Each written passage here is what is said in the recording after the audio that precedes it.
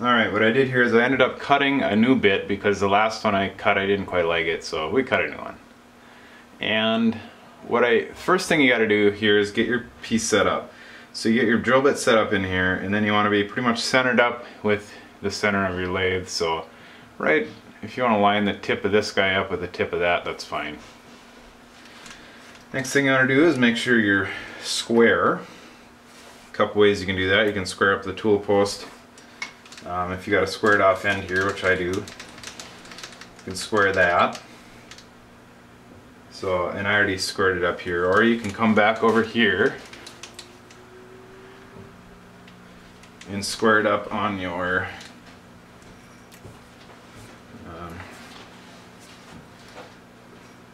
chuck, which I already did. So that squares up our tool post, and then we want to double check it.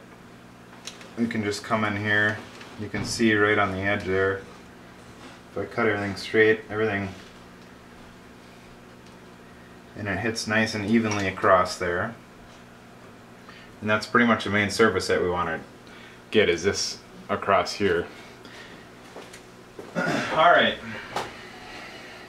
I'm going to put this down here so you guys can see a little better.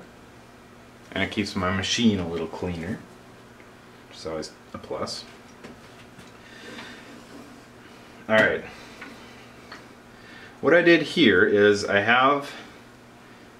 this is just for demonstration. This isn't for anything, any particular action or anything, or nut or whatever, but we're going to kind of use the measurements that I shown earlier. However, I don't have an 1¼ inch piece of round stock, so this guy is it's a little over 110 thousandths, and it should be 1.125, but I'm at like 1.110, which is a little less than I want it to be. But this is just a demonstration, and it'll give us a good idea what we're doing. Alright, so I cut my bit. It's got my helix angle. I got my, it's tapered a little bit. And then I came in here and I cut a couple relief cuts, just back cut basically. And then I cut a relief cut on this side here too. So next thing we do is just set up our lathe. You don't need to, when you're doing square threads, you don't need to touch the compound. Compound is not needed at all. All your work, all your movement is going to be with the cross slide. So this is the only knob here you're going to touch. Don't touch compound. Alright, next thing, we just set up our lathe, and I believe I have my lathe set up here. Let me just double check. In, center, 10. Okay, we're doing 10 threads per inch. And we're going to go to a depth of 50 thousandths because that's what we figured we needed in our calculations. With my particular lathe, I'm just going to touch off here, and then I'm going to zero out my cross slide because all my measurements are going to be on my cross slide. So there I'm at 0. Alright, now we're ready to get going. We got our threading dial engaged, and being that we're on a even number, we can do any notch or number. And I'm going to put a little bit of oil in my gauge here, make sure we're good. Okay. So this is just like threading any other thread. I'll back up here and then I'll show you a little closer shot. So I'm going to test my lathe out here, make sure I got everything running the way I want it to. Back gear in. We're going at a fairly slow speed. And alright, I'm at zeroed out. So I'm going to go in 5 thousandths on this first cut, just because our first cut usually, just to make sure if we're a thou or two off on our setting. Okay, and engage our gears, make sure we're going in the correct direction, which we are.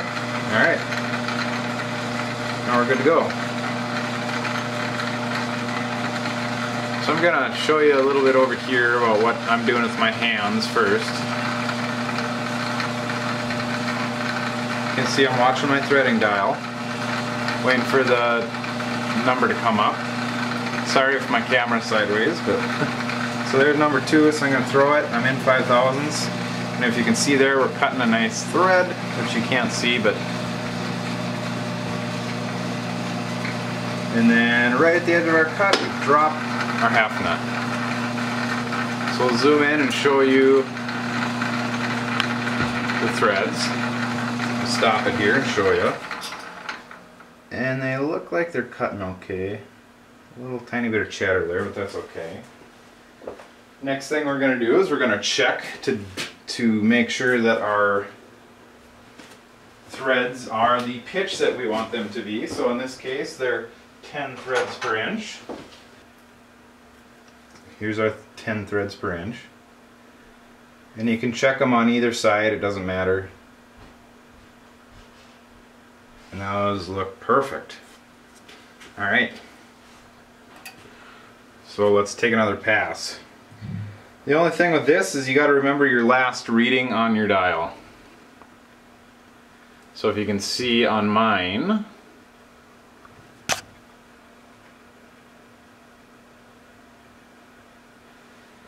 I'm at approximately 5/1000ths of an inch. Okay. So that was our first cut from 0. We went to 0 to 5/1000ths. And if you have they make a threading stop here, you can use those too, but this works out pretty good. So we're just gonna go back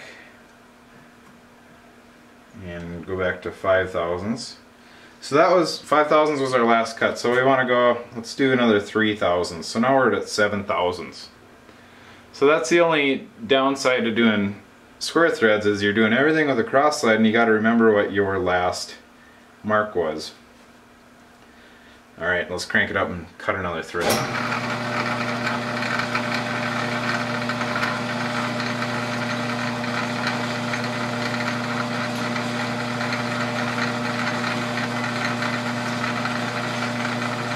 Move my carriage over to hit a mark.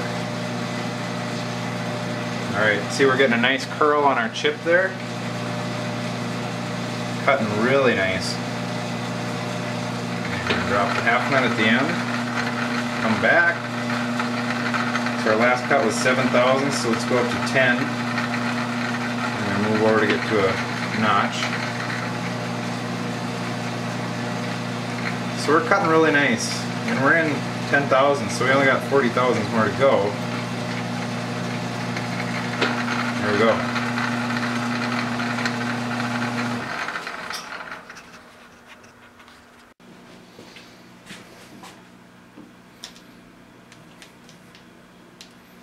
So we're at 10, now we're going to crank into, say, 13. We'll go to 3 to 4/1000ths per. And I'm going to engage my half nut before I start my lathe up here because my threading dial is already on a notch, so I can just start it up and it'll go. So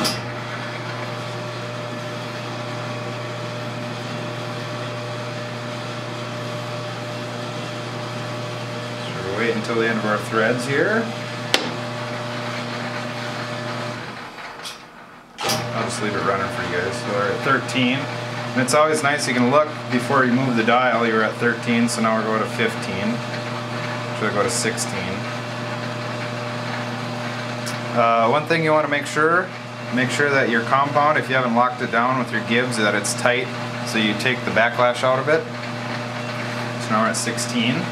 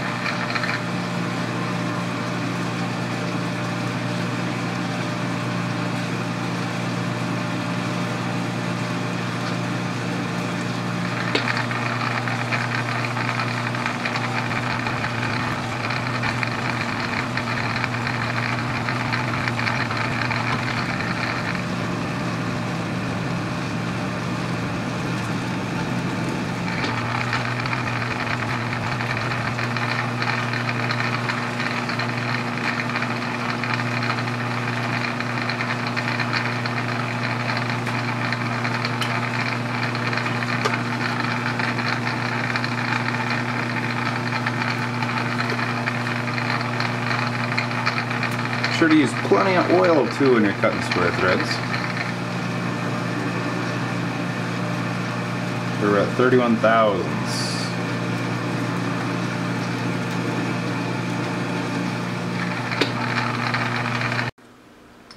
Alright, what I'm going to do now is take just a cleanup cut, because remember I said at the beginning that my main diameter was a little, so I'm at 31, I'm at 32, clean up.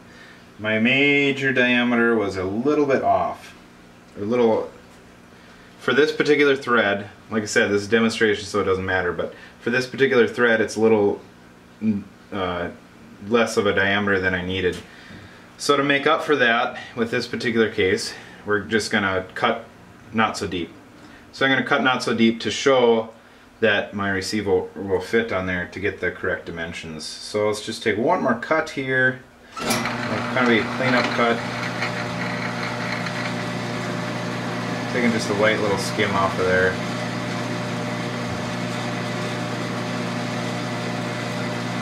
I might actually do one more just for the fun of it.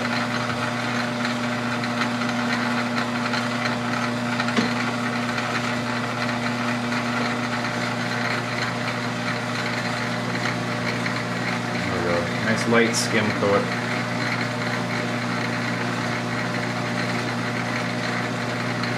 So theoretically, this depth would be 50 thousandths for our particular nut that we're using. However, in this case, see, I left off at 32 there. I'm just going to scoot this out of the way. However, in this case, being that we had that diameter difference, if you got air, that would work too. Actually, I do have air. Usually don't use air on my old South Bend, but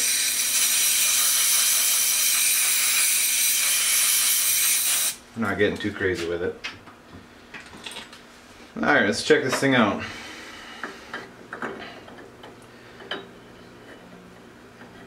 So theoretically this thing should fit because our minor diameter is pretty dang close. Our major diameter is 10 thousandths, 15 thousandths narrower, but this isn't a barrel, this is demonstration, so you know, if this was a barrel it would be spot on. But so we're about 2 thousandths less than what we should be on our cut, and she's still pretty tight there. And this, you know, I'm just using this as a nut. Don't think of it as a receiver here. It's a nut. It's my nut. So, now what we can do, everything is still engaged. And you're asking why I use a tailstock, just because I like making things as rigid as I can. So we're going to take another, I was at 32. I'm going to go all the way to 30. I'm going to do another 2 thousandths cut on this guy. Because I got about halfway on there and it almost went on, so I'll just do 2 because 2 will work. It's a nominal number that I figured out.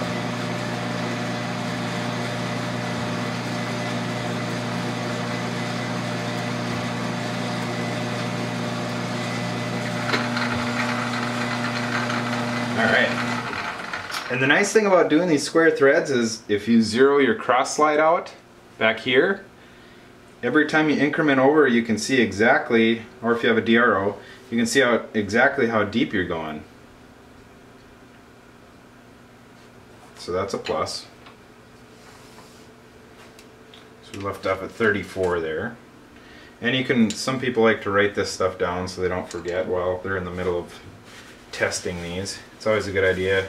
It's easy to write stuff down and you don't forget, in case you do forget. Alright, let's try this again. Here's my nut, and it's screwing on there pretty good, and we're getting a tight spot there. I might have a tight spot in my receiver, which I think I do. There we go. I think somebody drilled and tapped this guy after the fact and didn't clean the threads out of it. However, this just goes to show that they're square threads. So there we go.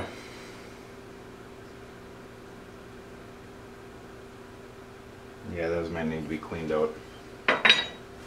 Theoretically, this should be, and I haven't measured it here, but this should be perfect all the way, you know, from here to here. They should be the exact same if your lathe is set up correctly. Alright, so I'll give you a little close shot of that guy, and that's it, man. There's not much to threading square threads. They're pretty easy, actually.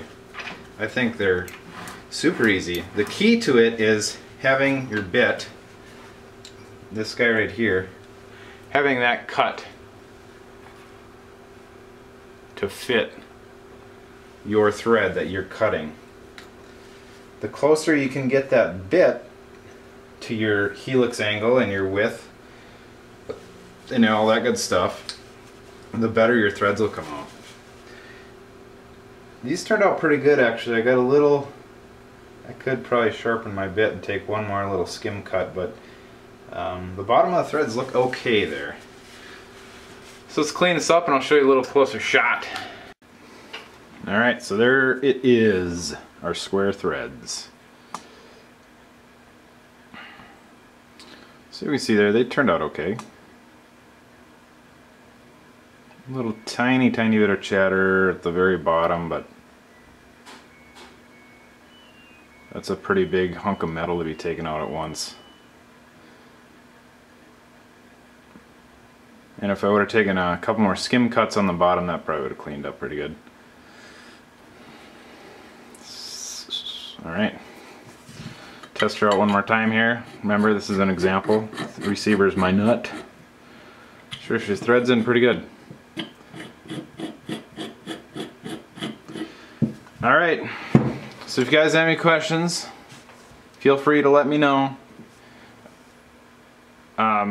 There's a few more tricks to do in these when I actually do a barrel, but that's a whole different story. This is just basic, simple square thread cutting. It's really not that hard. I don't know, a lot of people seem to have issues with it, but as you just seen, it cut really well on my lathe, and it's not that difficult if you have everything to set up right on your lathe to get your lathe to cut like this. So there we go. I hope that helped some of you guys out. I know a bunch of guys watched my other videos that I put up about a year ago, and it was just horrible quality, so hopefully this gave you a little better visual idea of what's going on. If you like this video, please be sure to like, comment, share, and subscribe. Be sure to check out my channel. I got a ton of other videos like this on there. And till next time, stay safe on your machines and shoot safe. I'll see you guys later. Thanks for watching.